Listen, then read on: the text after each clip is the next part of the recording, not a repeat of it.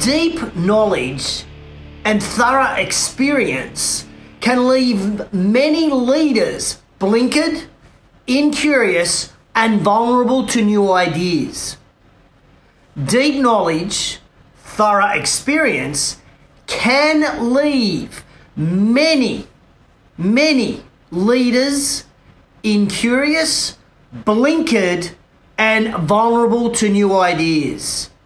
You see, when you say that you're an expert, you have a responsibility to your team, to your department, and to your business to remain open to new ideas. True leaders have what Buddhists call beginner's mind. True leaders have what Buddhists call beginner's mind.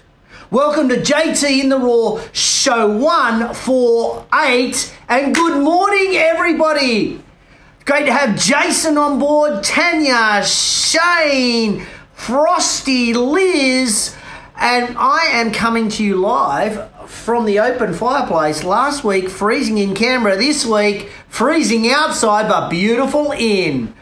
Today's show was inspired by a conversation I had yesterday with my mentor, Michelle Bowden, where she sort of challenged herself saying, we've always done it this way. Is that the right way to do it? So one of the things we're going to talk about today is this whole concept of expertise. And as leaders, are we experts?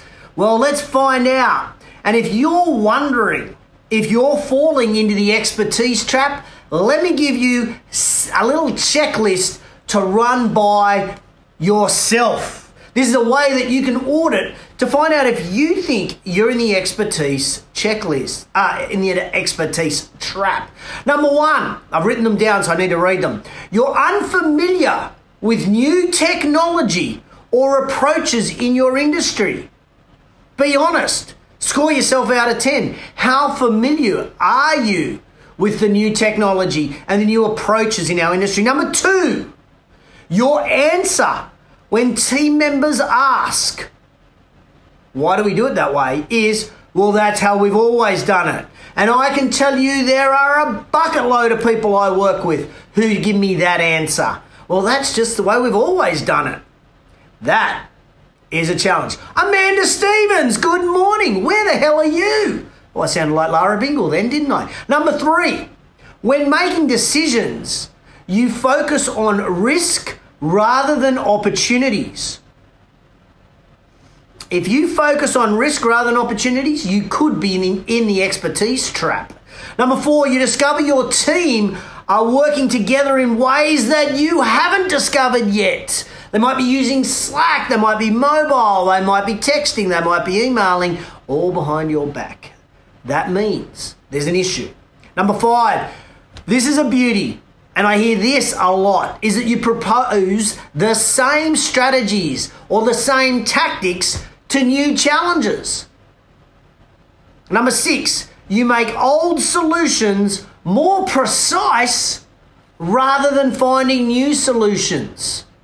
And number seven, team members leave your company faster than they leave other companies. So in a quick self-audit, if any of those seven are relevant to you, you may well be falling into the expertise trap. You want them again? Here they are again to do a self-audit very quickly. You're unfamiliar with new technology or approaches in your industry. You answer, well, that's the way we've always done it. When making decisions, you focus on risk rather than opportunities. You discover your team members are doing and communicating in ways that you are not. You propose the same strategies and tactics to new challenges. You make old solutions more precise rather than finding new solutions. And team members are leaving faster your company than other companies. Good morning, Marissa. Good morning, William. Ladies and gentlemen, we are going to unpack and look at expertise today. But first off, I have got a big shout out today. Normally I've got 3, 4, 5, 6, 7 shout outs, but today there is one shout out. And the shout out today goes to Anytime Fitness Australia. That's why I'm wearing this jumper today. Anytime Fitness Australia and Are You OK? So, here's the shout out and here's why. Pete Beckler, good morning. Suicide is the leading death of Australians. Over 65,000 Australians attempt suicide every year, and 8 lives are lost owing to suicide in Australia every single day. Today, Anytime Fitness clubs around Australia are trying to make a difference with a 24-hour treadmill challenge. Hats off to Anytime Fitness and all the franchisees that are jumping on board to this. It's called the hashtag #TreadAsOne. Hashtag #TreadAsOne. So my shout out goes to Anytime Fitness Australia and every franchisee that is doing this. But my shout out also goes to any Australians out there. Get your ass or your feet into an Anytime Fitness. Tell them I sent you. I don't care if you're a member of another gym. I don't care if you're a club owner, work in another gym. Get yourself down to an Anytime Fitness club today and get on their treadmill in the next 24 hours and walk as they raise money to prevent suicide in Australia. It's a great cause.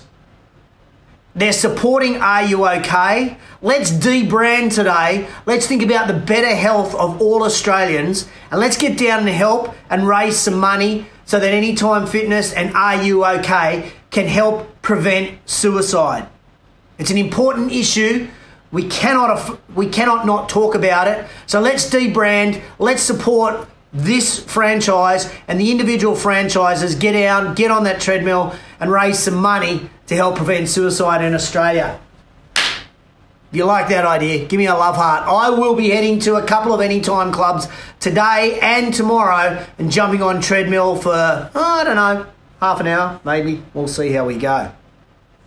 Let's turn our attention, ladies and gentlemen, to this concept of expertise. Thank you, Frosty. Thanks, Shano, for those love hearts. Let's turn our attention now to this thing that is called expertise. Expertise. Tomas, good morning. Justin Charlish, good morning. Over time, the very expertise that led to our success can in fact lead to our downfall. The very thing that led to our success can in fact lead to our downfall. If we think about Kodak, we think about Nokia, we think about the bricks and mortar retailers these days who are competing with Amazon.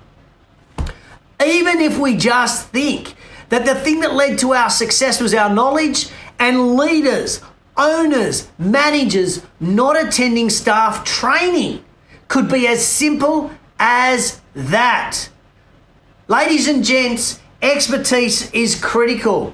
And experts, well, what we need to focus on is our outlook on business, on trends, and future. If we're an expert and we're looking at those things, trends, future, and our business, we can narrow our focus.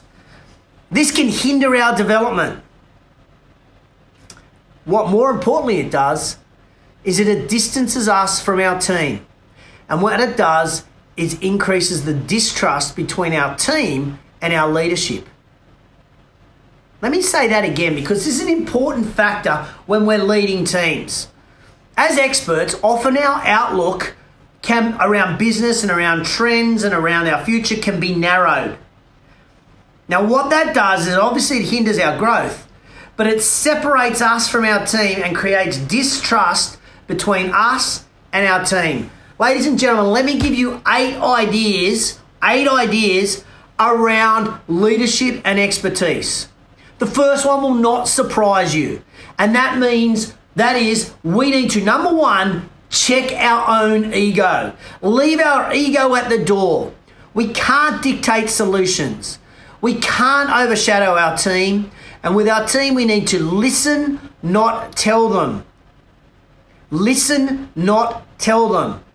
That is number one. Number two is we need to revisit all the assumptions we have in our business. We need to analyze what is valid and what is not. What is valid and what is not. Good morning, Mike James over there in the US. How are you, mate? Thank you. We need to analyze what needs to change. Not for the sake of change, but for the sake of making things better in our business. Not for the sake of change, but for making things better. Number 2 is revisit the assumptions. Number 3 is we always need to be seeking new ideas. We have to be open to new ideas, seeking new ideas. This means we have to be learning. We have to get exposure to new stuff. It's my technical word for ideas, tactics, strategies. We need to be open to this. We need our teammates, the people that work for us, to become our teachers. Feed that information up to us. They are in the trenches every day. They can give us quality feedback on how we do things. We need to challenge the way we do things. We need to challenge, is this the best way to do things? In fact, what's really cool would be asking our team to present new ways to do things. Wouldn't that be cool? Is it in a meeting once a month, once a quarter? Is it we have a team say, here's the challenge, here's a new way of doing things. So as leaders, we have to proactively, number 3, proactively seek new ideas. Number 4 is we need to find new sources of information. We have to find new ways of getting information. This means we could hire new people with new skill sets. We should go to conferences, listen to podcasts, read. We need to proactively open our mind to new ideas. You need to watch JTInTheRaw. If you like that one, give me a love heart. We need to be open to new ideas. Hire new people that don't think like us, that come from a different background. We need to go to conferences, read books, listen to podcasts. Chantel, I thought I saw you online. Have you got any recommendations for a podcast that people should listen to if they're in the fitness industry? Number 5, add a role model, a learning buddy, or a coach into your inner circle. Let me say that one again. Add a role model, add a learning buddy, or add a coach into your inner circle.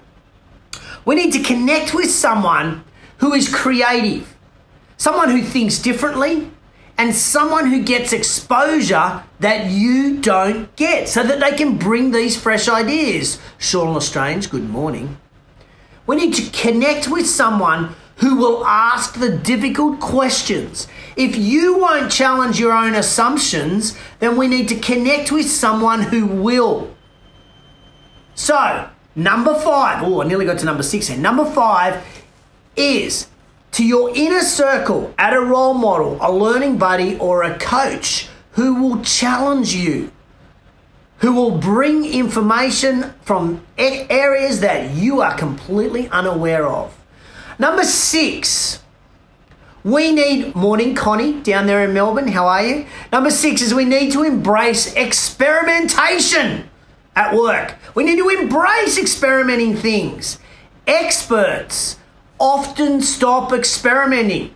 So we need to find challenges in our business and we need to experiment. It's the only way we can innovate is if we experiment and try different things. So number 6 is embrace experiments. Number 7 is an interesting one. When I was doing some research on this, here's what I found. Number 7 is that the best leaders in the world are people who challenge themselves personally. And they don't fall into the rut of the expertise trap because they do creative hobbies. Creative hobbies which have them thinking outside the box. This brings open thinking into the workplace. Creative hobbies leads to creative thinking in the workplace. Really interesting studies behind this. And number 8, not surprising, is that we need to learn from our mistakes. We need to accept our mistakes and we need to learn from them. And again, during the research, I found these 2 great examples. What about, would you be game enough to have this? These two examples is that you have a mistake meeting. A mistake meeting where once a quarter we find out what was the mistake that we made and what did we learn from it. Wouldn't that change the culture of your business? What was the mistake that we made and what did we learn from it? Or the second idea that I read, and I really like this one, is a Dare to Try award in our team. A Dare to Try award. It may or may not work, but at least someone tried something new. What do you think of those? Let me run through those again quickly. Troy Morgan, good morning. Amanda Stevens tells me this is your best episode yet. Thanks. That means a lot coming from you. Remember, Amanda, the person that stimulated this thought was Michelle Bowden, our friend Michelle. Okay, so here are those 8 again that as leaders, we must continually be looking at. And I want you to hear this or listen to this, hear this, think about this, and maybe even in the comments, tell me which of these 8 you think you need to work on. Leaders must check our ego at the door. We have to listen, not tell to people. Number 2, we need to revisit all our assumptions in business. Number 3, we need to seek new ideas. Number 4, we have to find the new source of information. Number 5, we need to add a role model, a learning buddy, or a coach to our inner circle. Number 6, we need to embrace experimentation at work. Number 7, challenge ourselves personally. And number 8, learn from our mistakes. So Frosty's telling me number 5 for him, which is a role model. Tomaz says number 3, which is seeking new ideas. Amanda Braxy says we do this in our month debrief on mistakes and lessons learned. Awesome. That's lovely. Great job, Amanda. If you know anybody, regardless of what industry that they are in, that you think may be falling into the expertise trap, then I would love you to share the show right now. Just tag someone in the comments below. Put their name in the comments below. They'll get a little boop boop on their newsfeed that they should watch the show. They won't know why, but please put that little link down below and tag them, and then they can watch the show later. So that's it. That's the thought on expertise. That's it. Hope you got value from this. This week, what am I up to? Well, 50% of my week is going to be focused on the Fitness Industry Technology Summit. If you are in the industry and you do not know what the Fitness Industry Technology Summit is, put FITS in the comment below. FITS. I will send you a link. Tickets are selling ultra fast, actually, which I am super happy with. But put FITS in the comment below and I'll send you a link. I'm also working on content for the industry leaders roundtables that start meeting in June and July. So if you are a personal trainer or you own a fitness business, please put in the comments below ILR and I will send you the link. I will send you the link to that. Ladies and gentlemen, remember today, whatever business you are in, wherever you are in Australia, get into an Anytime Fitness, get on a treadmill, tread as one, raise some money today for suicide prevention. It is a big cause of Australians dying suicide.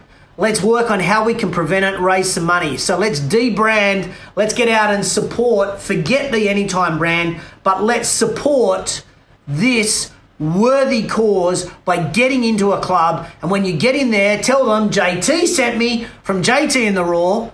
Maybe that'll give me some more listeners as well. You never know. All right, that's it.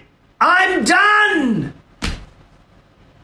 But before I go, quote of the week.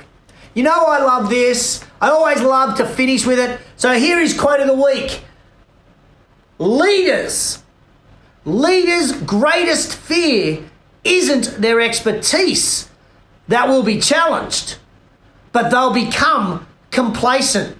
Remember, last week's show, I spoke on complacency. So if you missed last week's show, put 147 in the comments below. 147, I'll send you the link.